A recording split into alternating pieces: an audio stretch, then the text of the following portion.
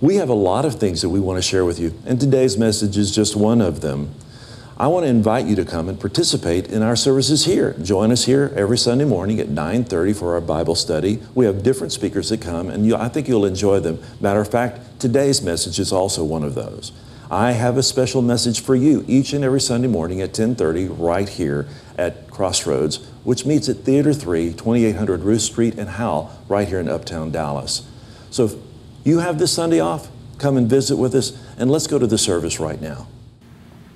3.5 years into his ministry, and the thing that amazes me is that he knew where he was going that day. He knew when he came to the city gates, and he had already sent a couple of people out to ask for a donkey. And what you don't know about that donkey is that the king of Israel rode around on a donkey when there were times of great peace in the country. And I thought that was very interesting, that he would choose a donkey to ride in on when there were horses, when there were camels, when there were all kinds of things. But he rode in on a symbol that the people would understand. But they didn't have enough understanding to put it together. They didn't get it. You see, what they were looking for a king that would come in with a lot of power and a lot of majesty and come in and take over all of Israel. That's what they were looking for. It's right over there. Would you get that? It's under a seat, and if you'd put that, it's right underneath there. Is that the one that's ringing? Yes. Yeah. Do me a favor. Can you off it? Okay. Oh, send our man. Yeah. IT is on the way. Missy can program great things. I don't know if you know what Missy does. She actually programs the flight simulators for, what, F-16s? F-16s. So our guys train with what she's put together. And you would never know it. She's so calm and demure, no one would ever know what she does. But here the people of Israel were looking for someone that would come in and kind of take over. They wanted someone that would oust Rome. But the problem was Rome was well prepared. Here was the biggest gathering of all the high holy days of Israel, and pilgrims were coming from everywhere. They were coming to celebrate Passover, and they came here at that point in time, and Jesus was also there. And I think it was very interesting that what happened was he was actually fulfilling prophecy in the fact that he would ride in on a donkey. Everything he did was to fulfill what had been spoken about him. Hundreds, if not thousands of years prior to that, he was living up to what God had called him to do. And yet he still knew where he was going. I don't know if I'd wanted to ride in town or not, but here he was. He was riding into town, and the thing that was so amazing was, you know what? There were people there that he had healed. You know, they came to see. They knew that he was coming into town, and all of the people, Bartimaeus, the blind man, the woman who had been caught in adultery, that he had freed from that. All these people were along the way, and I'm sure he recognized them as he went. So let's kind of take a look at what goes on here as we kind of remember there was a lot of troubled times going on. Jerusalem was under siege, all the things that were going on. He was riding into town. He was bringing peace into a troubled world, is what he was doing. So let's take a look here as we read this morning. And David was commenting about it this morning. He says, "Lift up your heads, O ye gates, be lifted up, you ancient doors, and the King of glory, that the King of glory may come in." Who is the King of glory? The Lord strong and mighty, the Lord mighty in battle. Lift up your heads, ye gates. Lift them up, so you ancient doors, that the King of glory may come in. Who is he, this King of glory? The Lord Almighty, he is the King of glory. You know, David, when he wrote that, the gates are very interesting, and I want us to kind of take a look at this gate. This gate is still celebrated today. This is one of the entrances into the city of Jerusalem. And people go there, and they enter in, and they go in, and they're walking into history. You know, the Holy Land is not but about, 75 miles wide by about 125 miles deep. but yet it is thousands of years in history. People have walked there, people have gone, everything is so historic that nothing is turned over. Everything is like a relic kind of a thing. But he was talking about those gates, and the gates are all about protection. And that gate protects the city, and in this city is the Holy of Holies in the temple. And it represented where God really was. So that the people came, and we know that the priest went in and they would sacrifice for all the sins of everyone there in Jerusalem and all the Jews. They would make sacrifices for everyone. And of course, Jesus is paralleling all this is because he's coming to be sacrificed as well. They don't even know it yet, but they're celebrating his entry. They're celebrating it, and they're laying down palms. And the palms really represent a lot of things in the fact that they were laying down part of their life. They were laying down and opening up themselves to a new kind of rule in the fact that they were hoping that Jesus would just come in and he would set up his rule and reign on this earth. What he was really doing was coming to bring peace on earth. And those gates stood in the way. And David was talking about, he says, open up those gates. Let the King of Glory come in.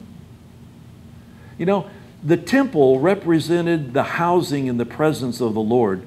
But you know what? We don't come to church because the presence of the Lord is here. We come and we bring the presence of the Lord with us, because where does he abide today? On the inside of us, doesn't he? So if we were to take a look at our own selves, would there be a reason for us to open up that gate as well? And to say, you know what? I really do want to be open to what God has for me. And I thought David did such a wonderful job in preparing our hearts today, because you know what? There's oftentimes when we come to church, there are things that block our receptivity of God. And we can be in pain, and we wonder why we are in pain when God is here. Why are we short in cash when God is here? Why is this happening when God is here? Why is this happening when God's in my life? You know, oftentimes we do have blockages that we don't really receive him the way he wants to come in. He really does want to come in and bring peace into a troubled world, and it's your world that he wants to come in.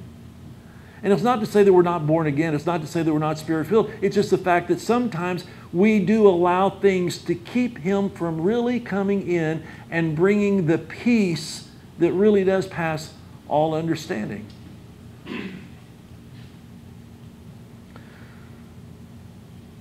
David was talking about the needs that were here. I agreed with you. Word of knowledge was there in the fact that there were people here, and there still are people who have things that kind of get in the way of where is God in this. But what I'll tell you is, you know what? Before we enter into Jerusalem today, the thing that we want, there are physical needs, spiritual needs, and emotional needs. That's what the people really had.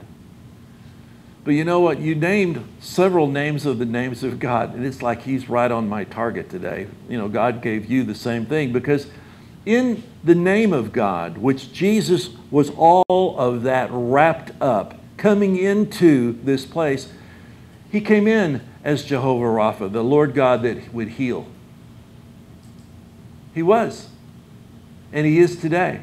So no matter what your need is, he is there to heal that need. You know, we've got spiritual needs. Well, you know, you mentioned Jehovah Tsidkenu. That is the God that saves us even from ourselves. When we don't have it within us, you know what? He still saves us. He still saves us. And all of the emotional issues that, you know, our community really suffers a lot in the fact that they want so desperately to be close to God, but have been told so much that they can't. And there's this emotional issue that they want to be there, they just can't open up that gate because of what they've heard. But you know what? Our God's greater than that. Our God's greater than that, because he comes as Jehovah Shalom, the one that brings peace. And what we see here in The Palm Sunday issue is that Jesus is coming in to bring peace into a troubled world, isn't he?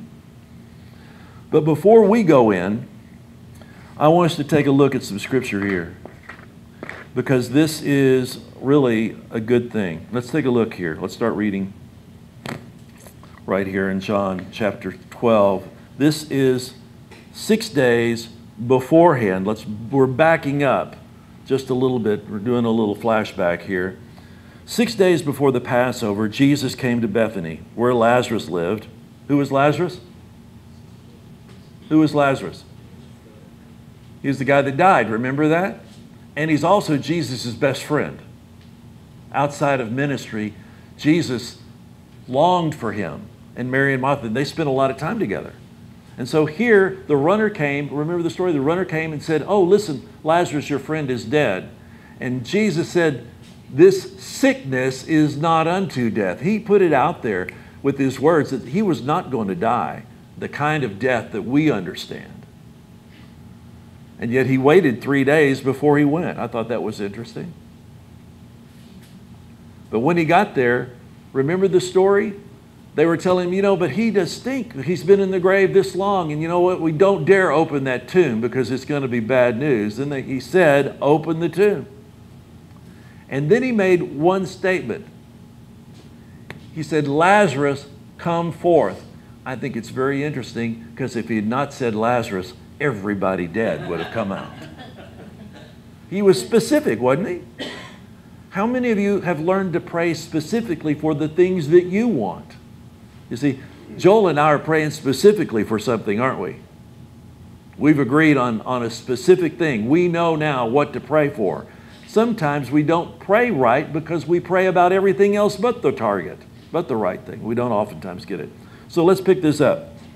Where Lazarus lived, whom Jesus had raised from the dead, here a dinner was given in honor, in Jesus' honor. Martha served while Lazarus was among those reclining at the table with him. Then Mary took about a pint of pure nard, that's an ointment, an expensive perfume. She poured it on Jesus' feet and wiped his feet with her hair, and the house was filled with the fragrance of that perfume. Can you just almost smell that? Just like it's like orange blossoms. Has this fresh kind of citrus kind of aroma to it, nard does. But one of the disciples, Judas Iscariot, who would later betray him, objected. Why hasn't this perfume been sold and the money given to the poor? It was worth a year's wages. Can you imagine? Everything she had gotten for a whole year, she was willing to pour out on his feet. He did not say this because he cared about the poor, but because he was a thief. As keeper of the money bag, he used to help himself to what was put in it. Jesus said, leave her alone, he replied. It was intended that she should save this perfume for the day of my burial. You will always have the poor among you, but you will not always have me.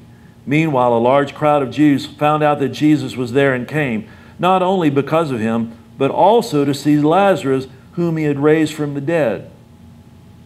Now see, everybody had been at Lazarus' funeral because he was an important person in the community. So everybody was there. Everybody saw him wrapped up and laid in there and the tomb shut.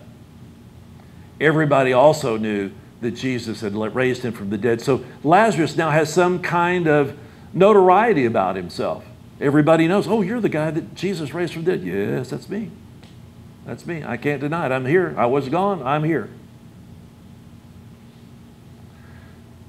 There's only 2 times in the whole Bible that Jesus wept. One of them was at the time when Lazarus died. He wept, I don't think because his best friend had died. I think he wept because he was going to have to bring him back from the presence of God himself. I think he, knowing what that was like, hurt him to have to bring him back to a mortal life where he'd have to walk again like us. And the second time is on this day as he's crying for Jerusalem because they don't recognize who he is. They don't recognize that he's the Prince of Peace, that he has come there to save them. He doesn't recognize that at all. They don't recognize that at all. So, the priests. The chief priests made plan to kill Lazarus as well. For on account of him, many of the Jews were going over to Jesus and believing in him. Can you imagine? Here's one of the greatest testimonies walking, and what the Jews want to do is want to put him out as well. Because as a result of him, a lot of people were getting saved. A lot of people were converting. And these Jewish rabbis didn't want that to happen at all. They were losing contact with their own people. For on account of him, many of the Jews were going over to believe in him. The next day, the great crowd had come to the festival, heard that Jesus was on his way to Jerusalem. They took palm branches and went out to meet him, shouting, Hosanna! You know what Hosanna really means? Save us. Save us. Blessed is he who comes in the name of the Lord. Blessed is the King of the Jews. They didn't recognize who he was. They saw him as the carpenter still riding in. You know, yeah, he was some notoriety. He had some kind of celebrity hanging out there towards himself, but they still saw him as a physical being coming into the city. What's interesting is the world had gone after Jesus while the religious people were trying to shut him down. I think that's amazing. Here's all of these people running out of the synagogue to meet this guy, and I imagine they were wanting to shut that down pretty well, as much as well too. The religious people were trying to get Jesus to shut the people up. Remember, when they were coming in, they were yelling all this, and they said, can't you get these people to be quiet? And what was his statement? If I quieten them, the rocks and the hills will cry out. So he didn't want to shut them down. Their praises were causing these rabbis pain. The religious people were in bondage to the law, and somewhere deep inside they knew that Jesus would bring freedom to those they led. There's a story about a guy by the name of Leroy Brooks. He was asleep. It was 2:30 in the morning, and a truck at 2:30 in the morning slid on slick streets right into the side of his house. Took half of his house out. He was not hurt. But the next day when the utility crew was there checking for gas leaks and making sure that there wasn't any leaks going on, they noticed that the chimney pipe was clogged with about 2 feet of soot and leaves. And they made a comment to him. Did you realize that this was going on? He did not realize that for the last 2 years, he had been suffering from carbon monoxide poisoning. He had been waking up with deep headaches, walking in his house with lots of nausea. He was wondering why it's just all going on. But this carbon monoxide fume built up because he used gas logs in his fireplace. So what was happening was he wasn't cleaning the pipe, the chimney. The most interesting thing about that is he was a building constructor and built houses, and one of the things that he always gave out with new houses was to be sure to have your chimney swept every 2 to 3 years. We can see problems in other people's lives all the time, but it doesn't mean that we can see the ones that are in our own life. We can tell when somebody's got trouble. We see them, but sometimes we don't even recognize the fact that God wants to come in and to do us a favor and do something for us. We see it for other people, but we don't oftentimes see it for us. So let's take a look at this scripture here in Luke. And he came to Jesus where he had been brought up, and his custom was he went into the synagogue on the Sabbath and stood up for to read. This is when Jesus was reading for all the people. And there was delivered to him a book of the prophet Isaiah. And when he had opened up the book, he found the place where it was written, and I think this is so cool, "The Spirit of the Lord is upon me, because he had anointed me to preach the gospel to the poor. He has sent me to heal the brokenhearted, to preach deliverance to the captives and the recovering of the sight to the blind, and to set at liberty them that are bruised, to preach the acceptable year of the Lord." And he closed the book, and he gave it back again to the minister and sat down. And the eyes of all them that were in the synagogue were fastened on him, and he began to say to them, "This day is this scripture fulfilled in your ears." Jesus came to set the captives free. He came to those people who already knew who he was. Can you imagine sitting there and Peter, James, and John were hearing him make that statement? He says, "This day it's been fulfilled in your ears. Today it's fulfilled. You've heard it. I'm here."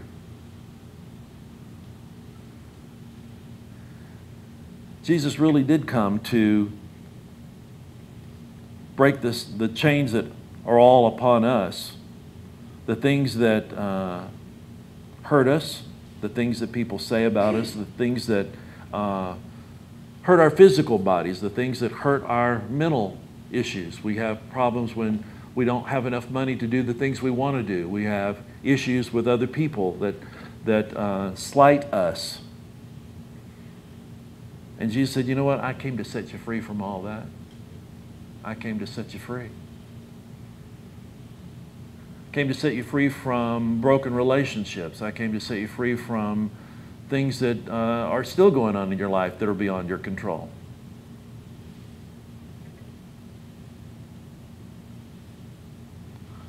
I can't imagine the hurt he took upon himself when he was going into the city and they were expecting something but not him. He's come to save them.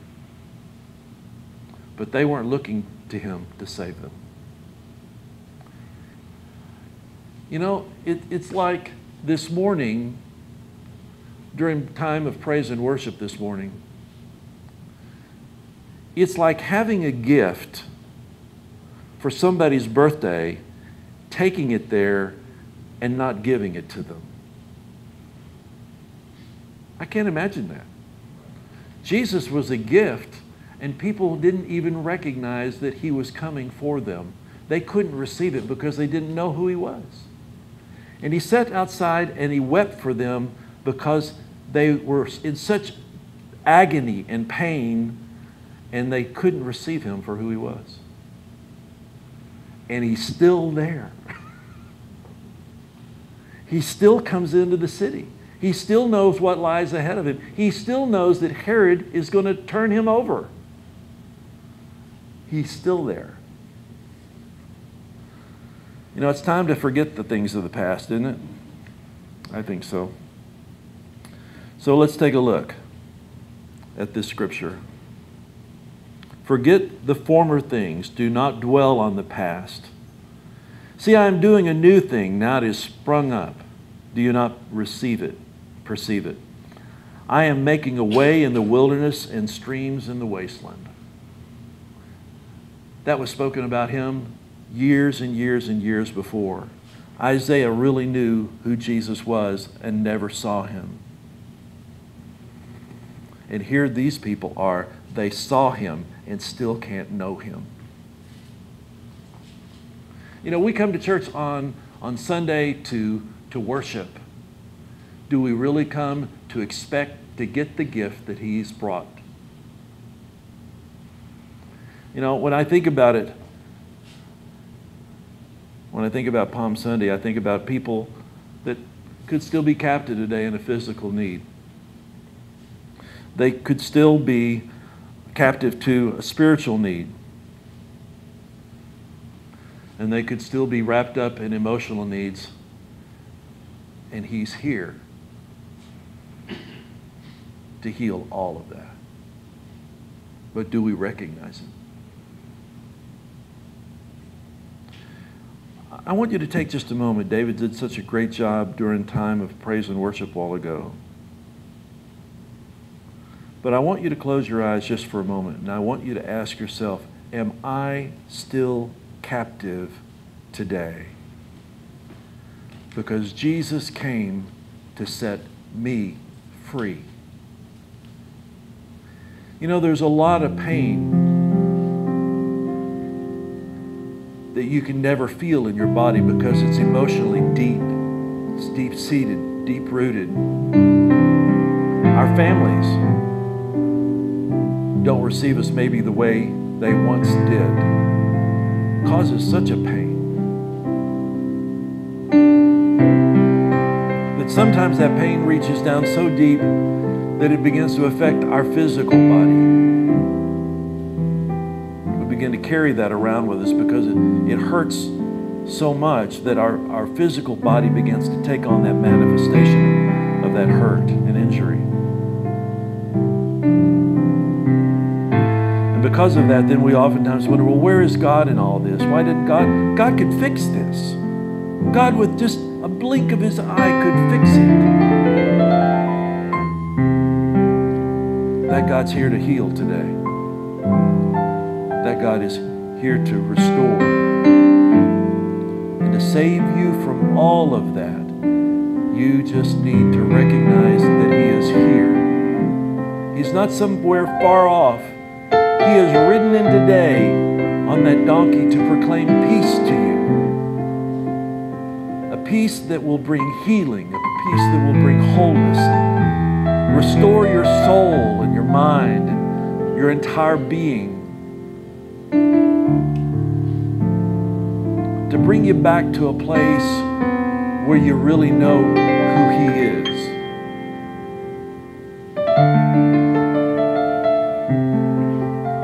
Father God, I pray for every person here. I pray that they will open up their gates today. They'll lift their heads and realize that the King of Glory wants to come in. The God that heals, the God that saves, the God that restores. Heavenly Father, I just thank you that you have been here from the very first note today. And Father, how you've brought harmony to everything, your presence here. Could anyone not recognize you here today? So Heavenly Father, we open up our lives, our hearts, the gates to who our lives really are. And we open them up to you today. And Father, we receive you, the King of Kings, the Lord of Lords. In Jesus' mighty name. And everyone said, amen, amen. Next Sunday is Easter, a day of celebration. I don't know how many of you are aware that right after church, out on Lee Park was one of the greatest celebrations of the whole year. Matter of fact, I think it's really pretty fun. It's a lot of fun. Matter of fact, if you've never gone to Lee Park on Easter, you can see some of the finest hats in all the land, worn by some of the gayest people I've ever met. It's called the Pooch Parade. You can bring your dogs and have them all dressed up. I'm sure Joe will have his puppies all decked out. You're not going to? Are y'all going on vacation? Okay. You usually have done that. You've done that. So anyway, next Sunday after church, we're going to go get a bite to eat, go down to the park, Lee Park, the DSO. As long as it's not raining, the Dallas Symphony Orchestra will be out there to play that afternoon. It is a big deal. It's lots of fun. It's family friendly, so bring your kids if you want. It'll be a lot of fun. But let's stand, join hands with somebody next to you. Heavenly Father, we thank you for today. We thank you for the fact that Jesus is alive, he's well, and he's here. Every part of us receives him today. And Father, we give you the glory for it now and dismiss us in your love. And everyone said, amen and amen. God bless you, and we'll see you next Sunday. Hi, and thank you for watching today's service. As I spoke to you at the beginning, we have a couple of outreaches which I think are important for you to know that we're participating in, and you might want to join us. We've got one, which is our orphanage in Uganda. It's 320 children, about, that have been left there because their parents have either died or are affected by HIV/AIDS. There are no relatives that will take them in because it's such a stigma to have HIV or even to be gay there in Uganda. We also have a church in Tegucigalpa, Honduras. It's just a starting work, but there is a lot that we can do to help them. And if you'd like to join and be a part of that, we invite you to go to our webpage, www.crossroadscommunitychurch.us, and you'll see a tab there that says donation. You can make your donation through PayPal. It's secure, and we'll get that and we'll send it on to them. So if you'd like to participate, we thank you for doing it in advance because we know that God is going to bless you. Thank you for watching today, and tune in next week.